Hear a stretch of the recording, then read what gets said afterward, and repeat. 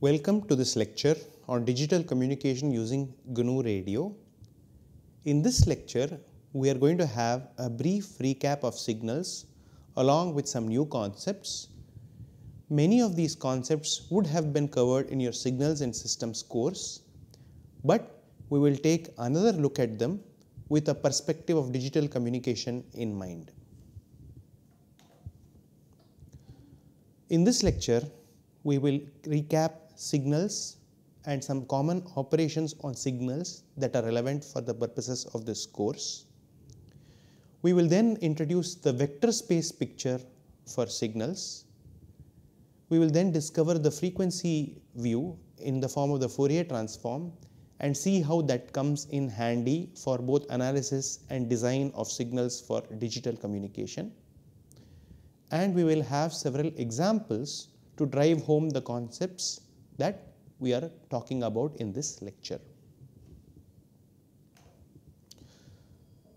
You may recall that vectors are ordered collections of real or complex numbers. As an example, if you look at the vector consisting of the elements 1 plus j and -1 minus 0.2 j, this can be considered a two-dimensional complex vector. Similarly, the vector 0, 1, 0, 0, 3 can be considered as a five-dimensional real or complex vector. Most operations on vectors that you are familiar with remain the same for this course as well. They will just extend to newer situations such as signals, as we will see.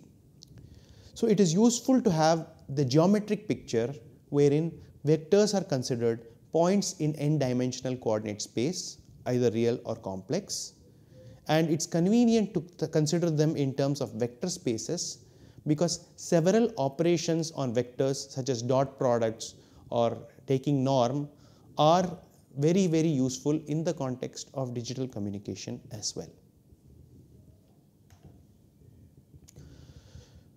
If you recall what signals are generally real or complex valued functions of a single variable, generally time or frequency. So as an example, if you look at the signal, it's a somewhat oscillating signal. It has a single value for every value of time. Generally, we will define a signal for all values of t or within an interval, thereby implicitly assuming that it is 0 outside that said interval. There are also some special signals such as delta of t or u of t. The reason I call them special is because these do not fall in the regular class of functions. For example, delta of t is an impulse, therefore its value at 0 is not really defined, it is defined in terms of an integral whose area is 1. Similarly, u of t is the unit step function. It also has the issue that at 0 its definition is not very evident. So if you look at this step function, at 0 the definition is not very clear. However, we will carry forward the same meanings of these functions or signals as you have seen in the context of signals and systems. When it comes to dot products and inner products, we are going to extend the definition of these for the context of signals also. Dot products and inner products carry forward the same meaning as they have in the context of regular vectors in the maths context. Okay, I am starting again, sorry. Dot products and inner products have the same meaning that they have in the context of vectors in the mathematical sense, but here we will extend the concept to the context of signals as well. Dot products and inner products are naturally defined by the vector space. It can be considered as an inner product of two complex or real vectors v1 and v2. The notation that we use is angle bracket v1 v2 and its definition is v1 Hermitian v2. That is, you take every element of v1, take its conjugate, multiply it by v2 and add the result. That is what you have over here.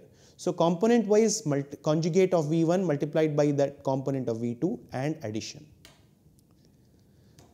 The key thing is that the same concept can be extended to the case of signals, because if you assume that a signal is just a long vector indexed by t, then we can define the inner product of signals also in the form of an overlap integral, which is just an extension of the inner product.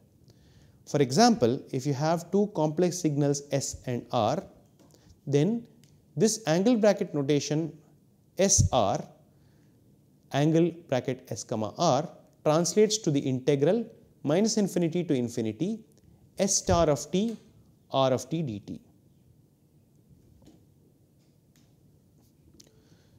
When it comes to energy and norm, once again the same definitions as the math sense continue for vectors, but we are able to extend these to signals. Norm and energy are notions of squared distance, and for those from an electrical engineering background, the squared distance also corresponds to something like power and energy. For a vector V1, V2 up to Vn, where V is a vector consisting of V1, V2 up to Vn, the 2 norm is defined as norm V is root of summation k runs from 1 to n magnitude of Vk square. That is, you just take the component wise magnitude squared and add them and take the square root. This results in the 2 norm. The square of the 2 norm can be viewed as something like the energy in the vector. For signals, once again, using a similar approach that we used earlier for the inner products, we can just define the energy of a signal as norm S square, which is just angle bracket S comma S integral magnitude of S of t dt squared. So, this definition extends from the concept of vectors to signals naturally. Let us now take a look at an example. In this example, we have two functions or signals phi1 and phi2 over here. Phi1 of t is 1 between 0 and 1, phi2 of t is 1 between 1 and 2, and both of these functions are 0 for all other values of t. We are now going to treat phi1 and phi2 as so-called basis functions, more like ingredients using which you can construct new signals. One thing which comes in handy is the fact that phi1 and phi2 have some nice properties. The first is that if you find the integral phi1 square dt,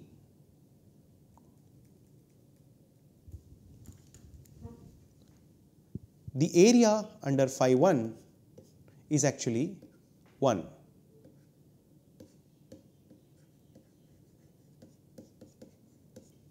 Similarly, if you now find the integral under phi2, the area will be 1.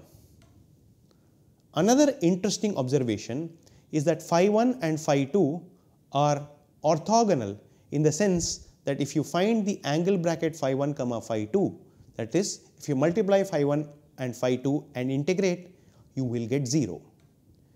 This means that phi1 and phi2 can be considered like basis signals using which you can construct other signals conveniently. Let us take an example.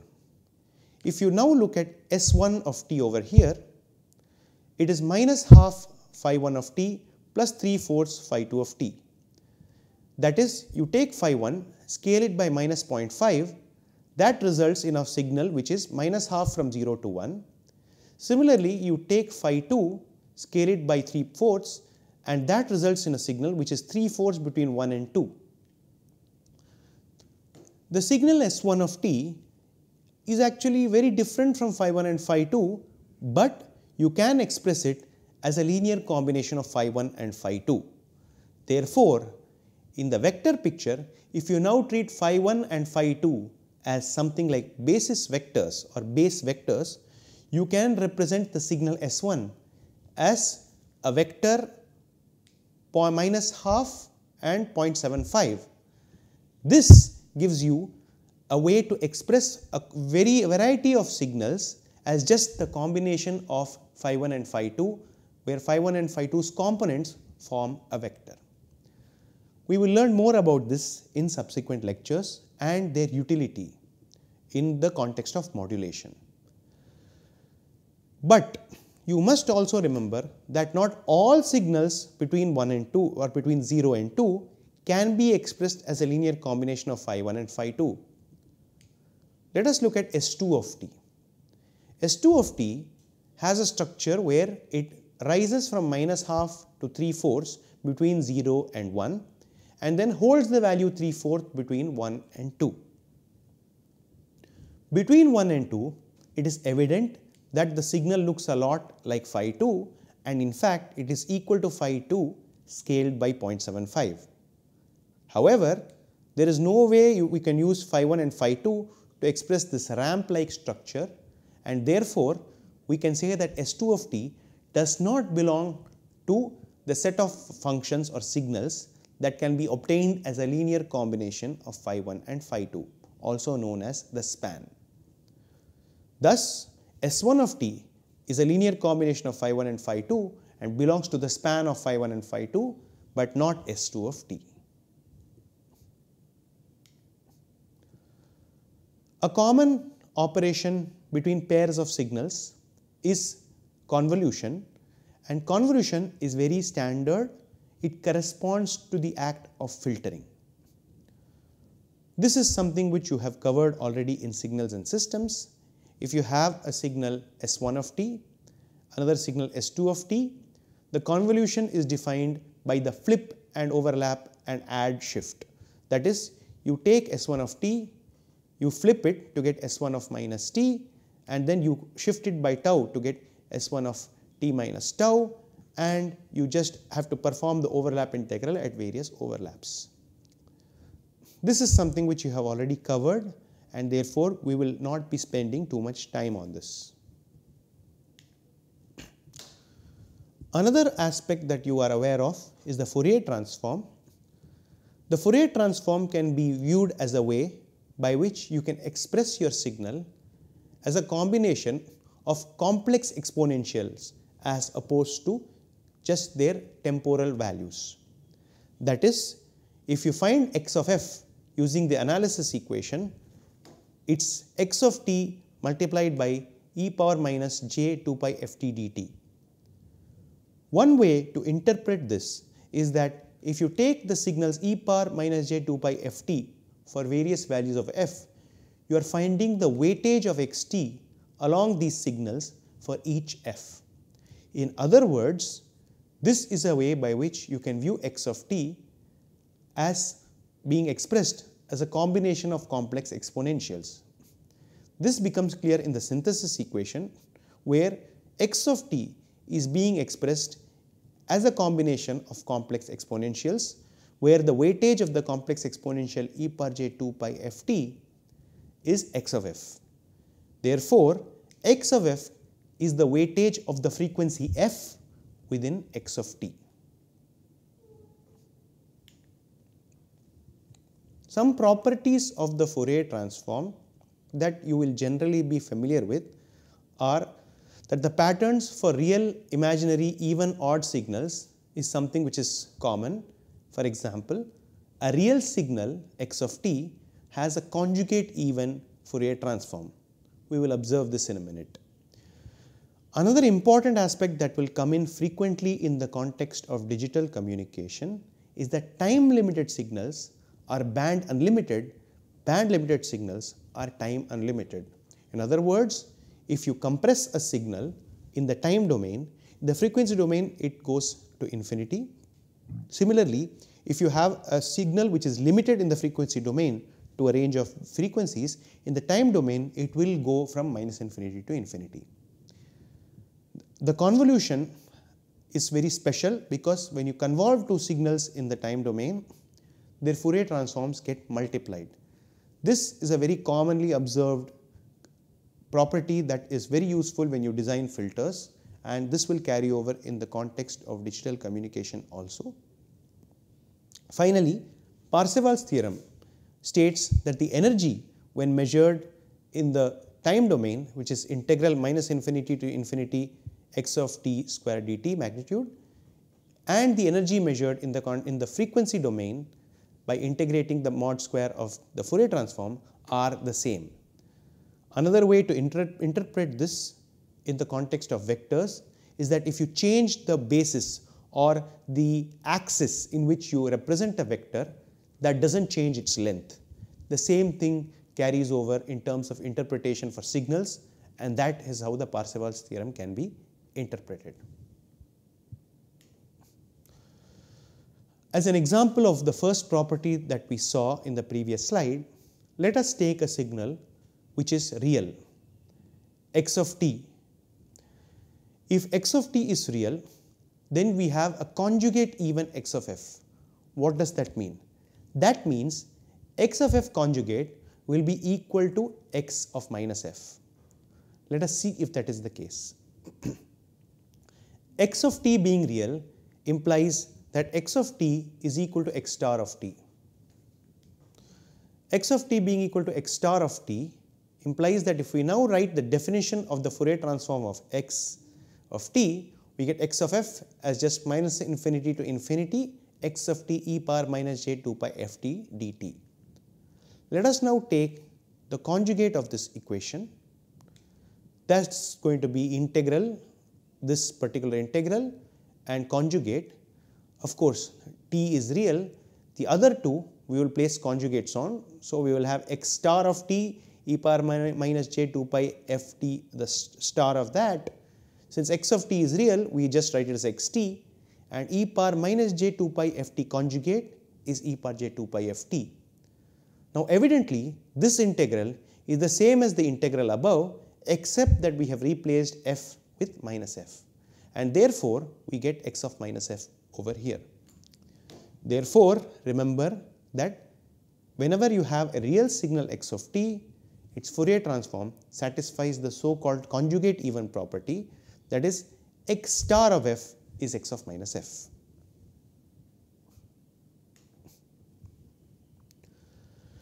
Some common Fourier transform pairs that we will keep seeing again and again.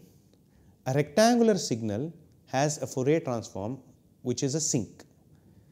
A Gaussian signal is interesting because its Fourier transform will be Gaussian, and in fact, if you choose to express your Gaussian as e power minus pi t square, then its Fourier transform based on our definition can be easily shown to be e power minus pi f square. The impulse delta of t has a Fourier transform 1. This indicates the fact that an impulse actually contains all frequencies in equal amounts. Similarly, e power j 2 pi f naught t, which is actually a complex sinusoid with frequency f naught, has the same or similar Fourier transform structure. It's the dual of the previous result that we had. It is an impulse at f0. This is also very natural. A single frequency f0 is just a complex exponential e power j 2 pi f0 t. The key ideas where we will be seeing Fourier transform are for designing and analyzing signals that occupy specific bandwidths, and in practice, whenever we have multiplexing and multiple access signals, that is, you want to put signals for different people in different frequency ranges, use of the Fourier transform along with these signals comes in very handy.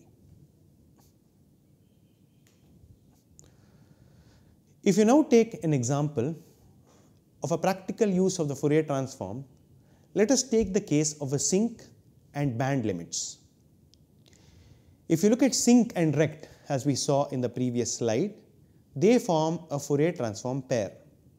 That is, sinc of t has a Fourier transform which is rect of t, or rect of f rather. Rect of f is defined as being 1 between minus half and half. Therefore, because in the frequency domain it is limited in frequency, it's said to be band limited. In other words, a sinc only has a restricted set of frequencies, and naturally in the time domain you are aware that a sink is non-zero for all goes to non-zero values for many values of t, and it doesn't die out till infinity. If we now do something interesting, and if we now consider a combination of sinks, that is, if we take the signal sink of t minus half sink of t minus 1, interestingly this is also band limited because the sink is band limited, sink of t minus 1 is also band limited, and the linear combination is also band limited within the same interval. That is, if you look over here, this particular signal has the value 1 at 0 and minus half at the value 1. This is because of the property of the sink wherein it goes to 0 for all integer values of t except for t equal to 0. And how does this translate in the frequency domain? In the frequency domain, you can see that it is still band limited, except that because of the fact that you have a combination of sinks, there is some extra information encoded in the Fourier transform. This is a common concept that we will be using again and again in order to encode information in digital communication over a band limited channel. We will now look at a small detour where we will evaluate this particular example on GNU Radio. We will now take a brief detour to perform a simulation of the sink waveforms on GNU Radio. To perform these simulations, we will be introducing 3 new GNU Radio blocks. The first is the vector source that outputs a sequence of numbers at the sample rate, one after the other. It is useful because you can construct arbitrary waveforms just by entering their sample values. The next block is variables that allow you to reuse values across the flow graph, and changing just this variable block will reflect the change across the whole flow graph. Finally, we will be introducing the Python import block that allows you to use Python modules and code in your flow graph. Remember that a significant part of GNU Radio is implemented in Python, and therefore the full power of Python is available to you. For this course, you do not need knowledge of Python. Wherever needed, we will clarify what minimal knowledge you need. In this simulation, we will be using basic NumPy for constructing numerical arrays and accessing some common mathematical functions. Let us now start building our example in GNU Radio. For convenience, you will be able to see the key presses at the bottom left, like this. Let us first begin with the vector source. To obtain a vector source, we take our conventional approach by pressing Command F or Control F and typing vector, and you will see vector source under miscellaneous. Let us drag and place it within our flow graph. The vector source by default has the values 0, 0, 0. We would like to use it to output a desired sequence of numbers repeatedly, which is why the repeat we will keep as yes. We can double click on the vector source, change the output type to float, and we will change the vector, which is by default 0, 0, 0 within parentheses to 1, 2, 3, 4. The parentheses and the commas are important because That is what GNU Radio uses to identify the separate set of values in the form of an array. We then say OK. Since ours is a simulation, our next task will be to use a throttle, which we will again say Control F or Command F and type throttle. We take the throttle, place it in our flow graph, double click on it and convert it to float. And finally, we will take a time sink. Once again, Control F or Command F. We type time and we grab the Qt GUI time sink, place it in our flow graph. We double click it.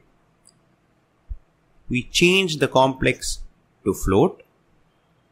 We then also add a grid by default. We also set the auto scale to yes. We then say OK and we connect the vector source to the throttle and the throttle to the Qt GUI time sink. You can then save your work and then execute the flow graph. Executing the flow graph yields a waveform like this, but to understand this better, we will switch to the stem plot. So I will middle click and choose stem plot and zoom in to a particular region. You can clearly see that you have the sequence 1, 2, 3 and 4 followed by 1 again.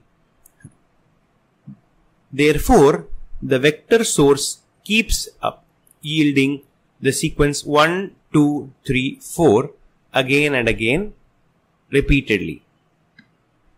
If you zoom in closer and find the time gap between any two sequence elements, this stem and this stem, for example, this is at 13 milliseconds and this is at about 13.031 millisecond. This gap of 0.031 milliseconds is almost exactly equal to the reciprocal of 32,000 because our sampling rate is 32,000 samples per second and therefore the gap between any two of these stems is going to be 1 upon 32,000. We will now close this. The next block that we will see is the variable block. To get a variable block, we can press Ctrl F or Command F and type variable. You will see variable under core variables. We drag and place it in our flow graph. By double clicking this variable, we can change the variable ID to something like T underscore vals, because we will eventually be using this variable to indicate the time values at which we will generate the sync. Let us set the values to be within parentheses 3, 4, 6, 11. Some arbitrary set of 4 values. We can press OK. We will see at the bottom that a new variable with ID tvals has now been created and its value is 3, 4, 6, 11. It is now very easy for us to make our vector source use the tvals variable. How? We can double click the vector source and we just replace this vector with tvals. We press OK. We can then execute our flow graph, and in the stem plot we will be able to see that the values are 3, 4, 6 and 11, and they keep repeating.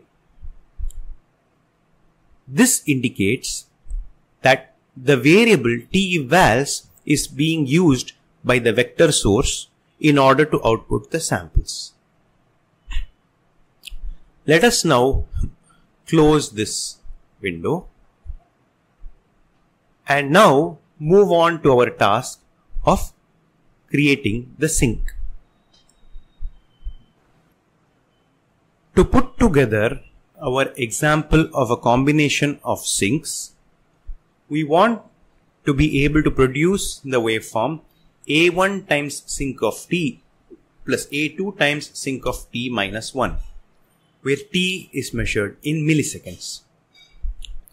This corresponds to a sink whose value at t equal to 0 will be A1 and t equal to 1 will be A2.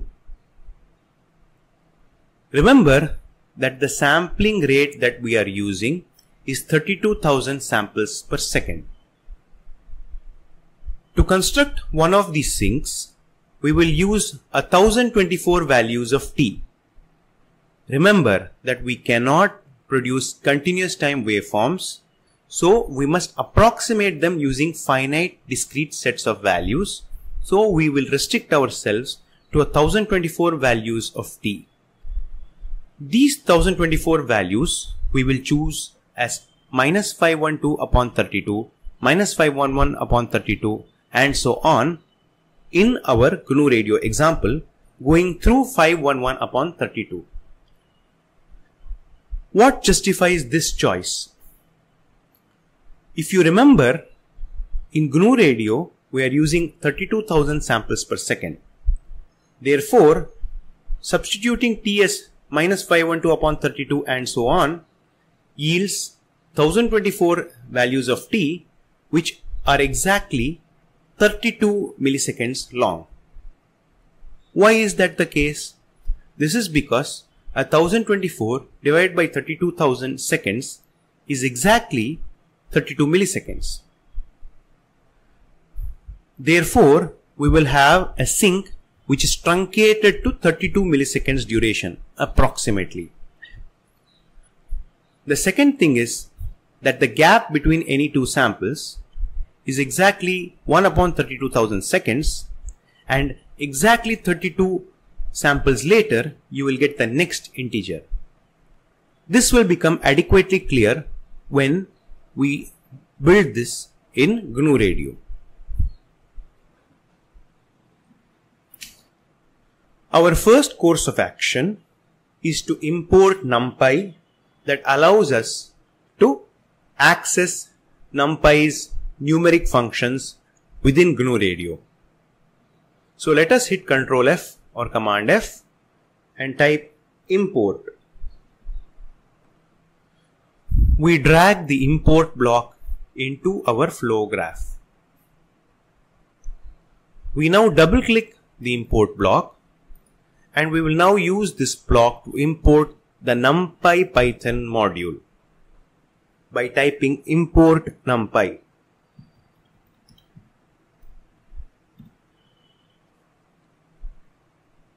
After that, we can say OK.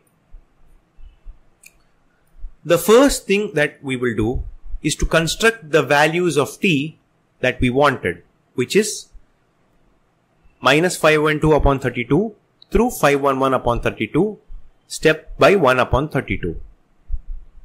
An easy way to do this would be, let us modify this t-vals, and we will modify this to numpy.arange, which gives us a NumPy array consisting of a range of values from minus 512 through 512 divided by 32.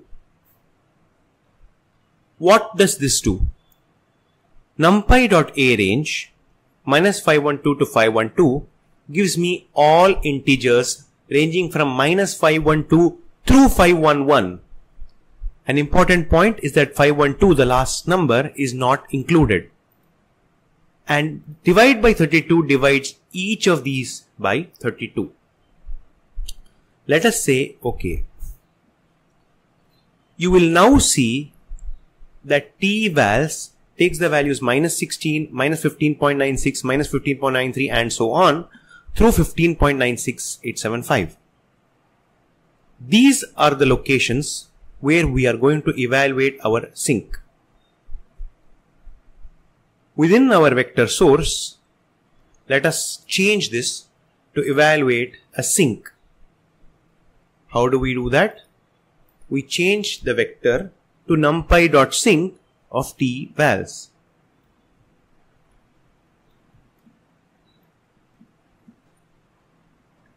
This essentially causes GNU Radio to call the sink function on t-vals and replace those values as the source for this vector.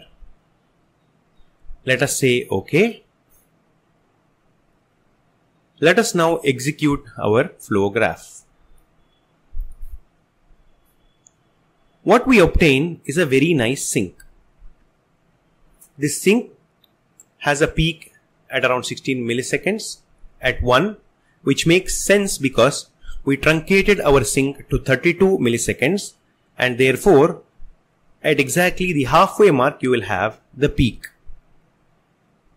At the next millisecond, which is 17 milliseconds, you will find that the sink goes to 0. At 18 milliseconds, the sink goes to 0 and so on.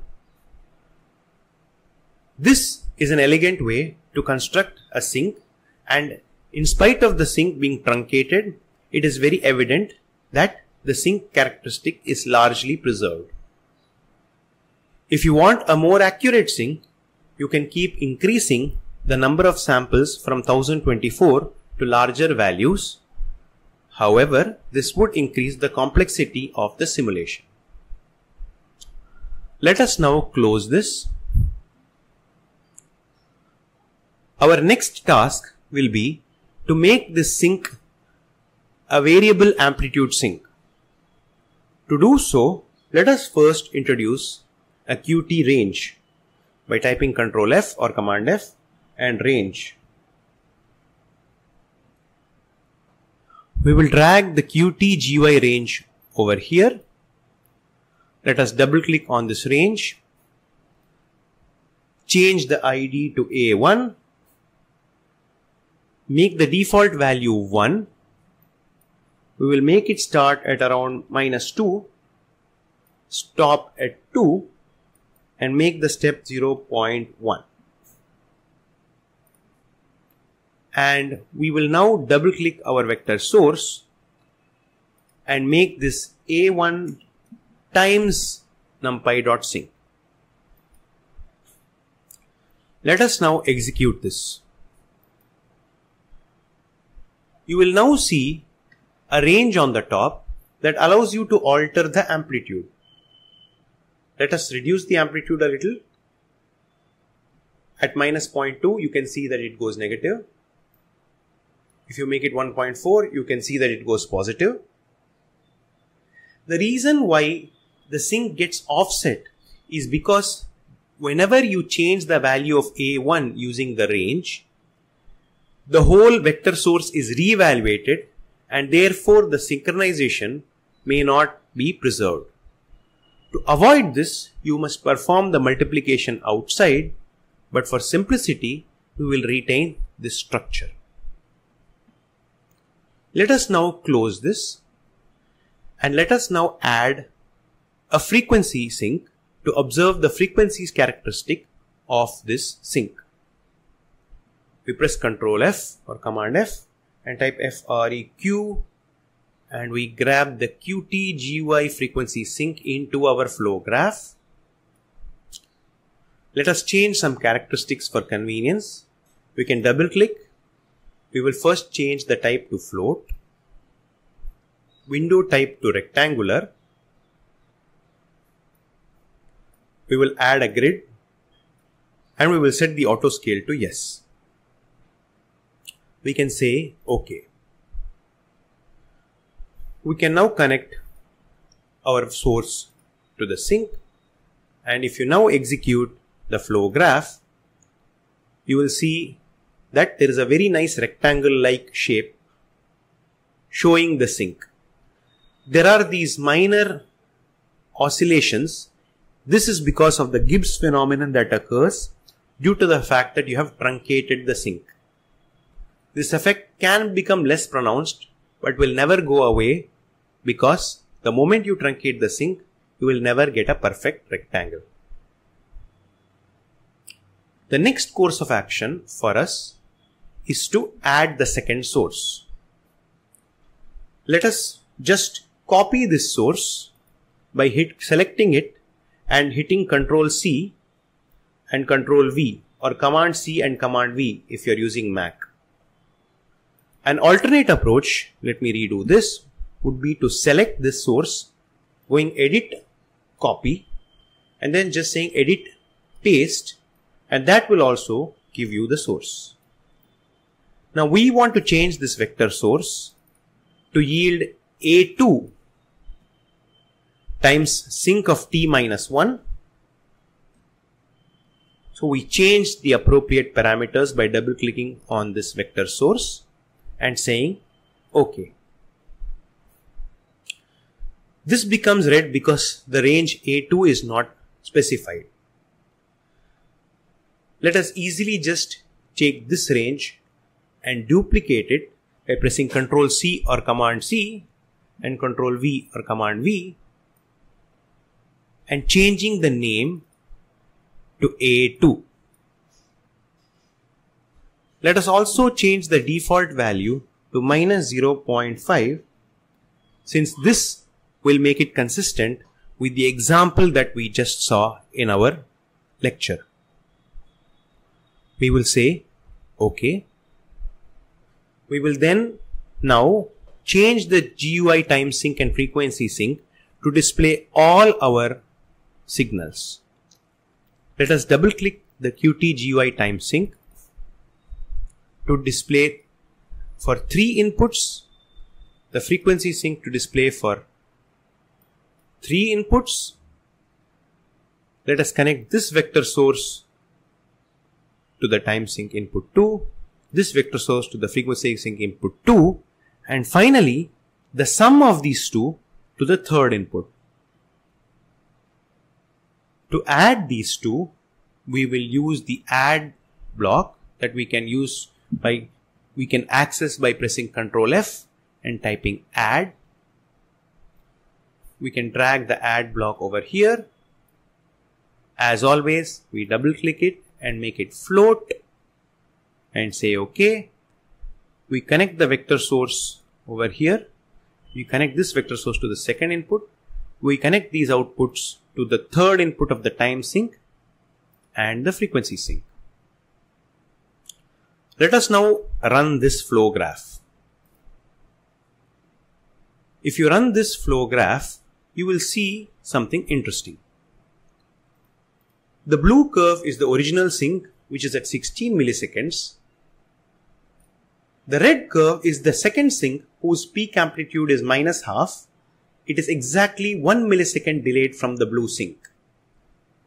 If you observe the sum, which is the green one, that has the value of minus 0.5 at 17 milliseconds. It has the value of 1 at 16 milliseconds, which means it is exactly of the form sync of t minus 0.5 sync of t minus 1. And it displays the other sync-like characteristics, that is, it goes to 0 at integer millisecond values. In the spectrum, you see something interesting.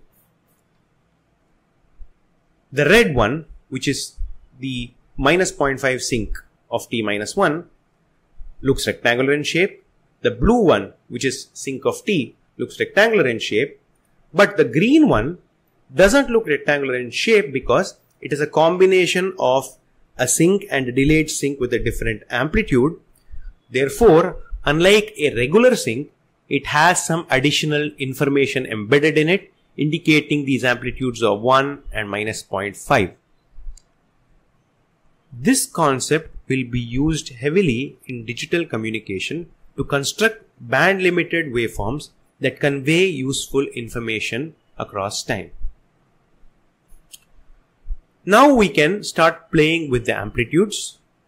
If you now change A1, you will see that A1's amplitude changes.